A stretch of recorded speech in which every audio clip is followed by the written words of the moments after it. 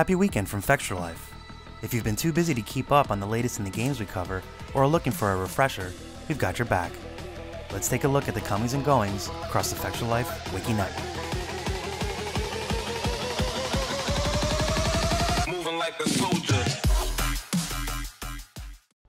Speaking to Time, Sony CEO Sean Layden had some interesting comments about what we can expect from Sony during E3. During the interview, Layden said that the resurgence of the console, specifically the PS4, is drawing in many different types of games as well as more traditional Japanese creators.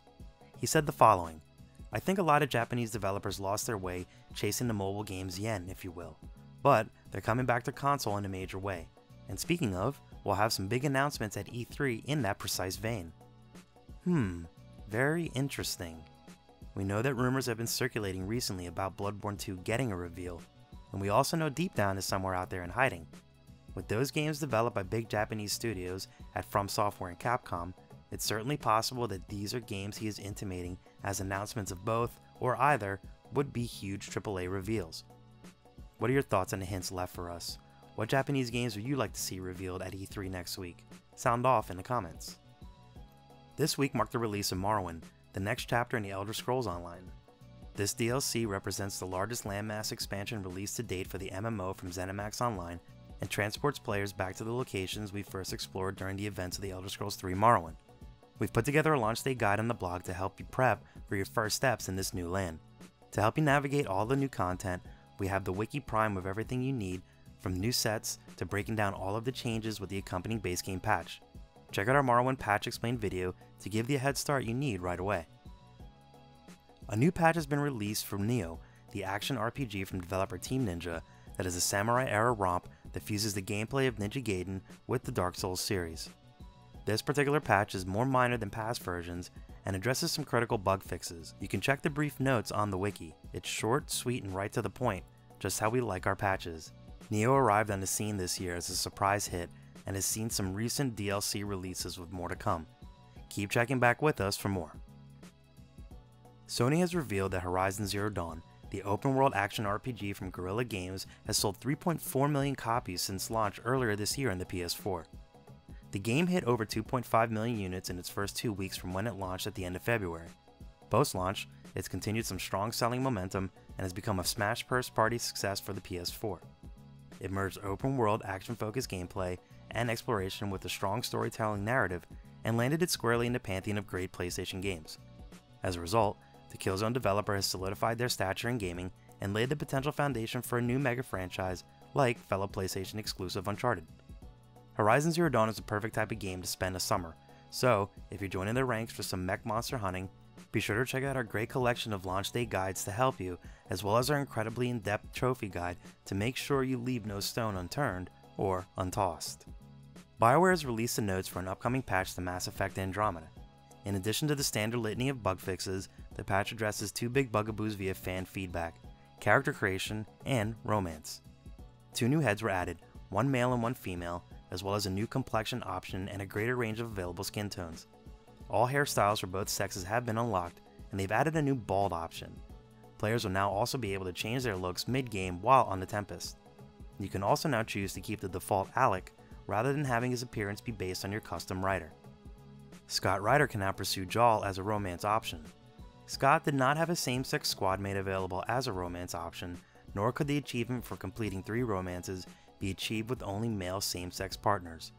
As the Ungara have expressed their fluidity in how they perceive gender, according to BioWare, it was a natural fit to pair Scott with Jaal if desired.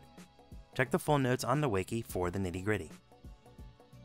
In a bizarre turn of events, thieves have made off with some early files of Cyberpunk 2077, the upcoming open-world RPG by CD Projekt Red of the Witcher series.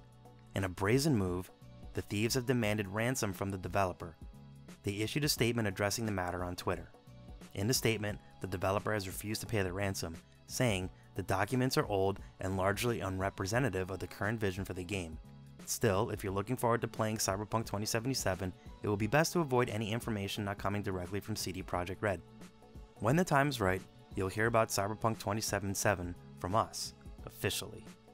We haven't seen much of the game since its announcement, but know it's in extensive development. It would be a shame if our first looks were leaked content that isn't even relevant or representative of the game, especially under illicit means.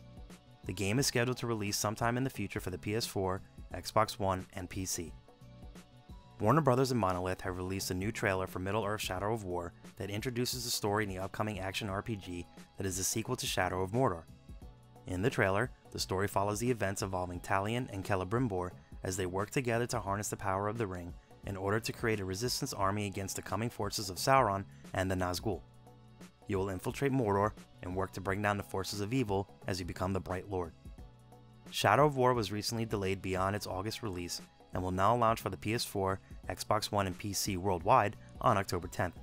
Check out our full preview of the game to learn more about how the game is changing beyond the first entry. Publisher Devolver Digital and developer Slowclap have announced that Absolver's closed beta registrations are now open. If you would like to get in on the action before it releases on August 29th for the PS4 and PC, you can sign up by visiting their website. Registrations will be accepted until Friday, June 16th, with the session set to begin on June 19th. This test session will be PC only via Steam. Game controllers are fully supported and recommended. Afterwards, you'll receive a feedback form by the end of the test, and a dedicated Discord channel will be available for chatting with fellow players during the beta. The online combat RPG pits players against each other as they master a variety of fighting styles and customize different attacks in their combat deck. Players can take on the role of mentor or student and learn new moves and styles from each other. We're getting up close and personal with Absolver during E3 next week, and we'll be bringing you our impressions. 2K Games and Firaxis have teased an upcoming big announcement for XCOM 2 during the PC gaming show next Monday at E3. It is likely one of two things, either a new official mod like the Long War, or it's a new DLC expansion, either of which will likely introduce new weapons, missions, and more. No matter what, it's something that fans of the series should be excited for, as the game was a successful follow-up to the first reboot from the Civilization developer. All will be revealed at 10 AM Pacific Standard Time next Monday at the PC Gaming Show. We're looking forward to seeing what's behind the curtain. Focus Home Interactive and Dontnod Entertainment have released a new trailer for Vampyr, their upcoming action RPG where you take on the role of Dr. Jonathan Reed, a recently turned vampire in London during the Spanish flu epidemic after World War I. They've announced that the game will release in November of 2017, with no exact date as of yet. The trailer shows off some of the slick and moody atmosphere of the game, as well as gives a look at the vampiric combat skills you'll be using in the game. Pre-orders are available now and net you the following bonuses: 2 DLC weapons, the Dragonbane and the Barker, and the Dark Physician suit. So we got a new look at the game and a time frame for release. 'Tis the season.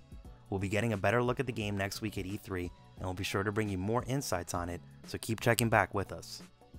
On the heels of last week's Elex cinematic trailer that announced the game's launch date for October 17th on PS4, Xbox One, and PC, THQ Nordic and Piranha Bytes have released a gameplay trailer for the open-world RPG that blends sci-fi and fantasy together. They certainly know how to make a trailer with attitude. The land of Elex is a world consumed with the pursuit of a mysterious substance that arrived with a meteor that brought devastation, but also the promise of magic for those that survive. The people who have survived have separated into factions, all bent on controlling the new resource. Elex is going to be in attendance at E3 next week, and we're looking forward to seeing how the game has progressed since we went hands-on with the pre-alpha version during last E3. Fans of the Final Fantasy series, of which there are a few, will be happy to know that Square Enix has announced Dissidia Final Fantasy NT for a 2018 release. The game is a PS4 version of the arcade-only Dissidia Final Fantasy, which is developed by Koei Tecmo studio Team Ninja of Ninja Gaiden and Nioh fame. Many have hoped for a console release of the RPG spin-off Combat Arena, and now their wishes have been granted, for PS4 owners at least.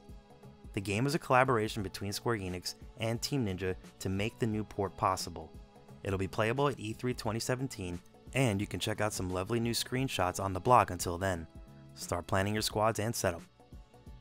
The annual mega convention E3 is upon us next week, and the anticipation for what will be seen and revealed is building to a fire. With tons of games both confirmed and rumored to be there, the week is always a whirlwind of announcements and hands-on impressions for the next wave of hit games. Once again, us at Fextralife will be on site in LA with first-hand accounts of everything that goes on, as well as closed-door game demos with developers and publishers. Check out our schedule on the blog to see where we're going to be and who we're going to see day by day, along with some helpful links of past coverage to help you get a better idea of what to expect. Be sure to stay glued to our blog, as well as our Twitter, Facebook, YouTube, forums, and our Discord channel for up-to-the-minute updates on all the happenings of the week. We'll be sure to have great information and great entertainment in good measure. Let's see if our predictions for E3 2017 come true. We've gotten pretty good at this fortune-telling stuff. What are you most excited to see? Let us know what you think in the comments. The Metroidvania genre of gaming is making a comeback.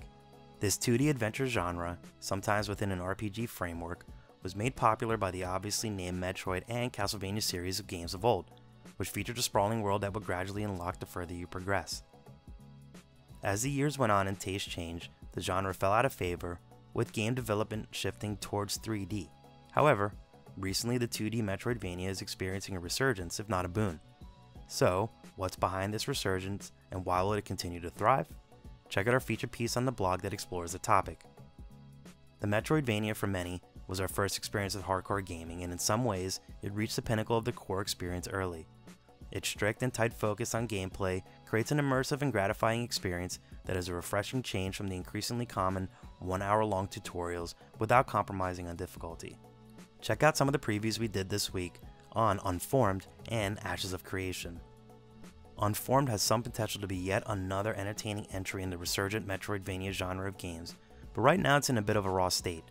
So much of it is very promising, just unpolished, and that's understandable given its very early stages. What's encouraging is the foundation that it's already laid out. Similar to fellow raw but intriguing crowdfunding success Hellpoint, Unformed has the potential to develop into a very satisfying 2D combat and exploration experience if it gets some more time and resources devoted to it. It's tough to resist the obvious irony in the name because the game itself is very unformed. This one will be worth checking out as it takes further shape.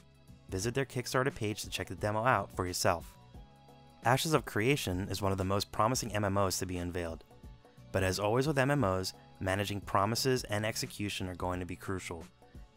And that's before you introduce the human element of thousands or millions of players. With this much freedom, the player population is going to require some responsive support to keep the game balanced. They certainly raise the hopes and resources to do so. If they can nail it and fight the disillusionment that is creeping through MMO fans, it will be an impressive achievement for the genre and will attract a ton of players looking for the next big MMO experience. And that's a wrap for the Week in Wikis. We're looking forward to another great week of gaming fun. Don't forget to check out our VIP program for some exclusive supporter benefits, and budding writers should take advantage of our Become an Author initiative. Thanks for a great week, and as always, keep checking in with us for news, reviews, YouTube streams and videos, and general wiki goodness. Follow us on social media for all the latest and greatest. The more followers we get, the larger the army of the Fexes grows.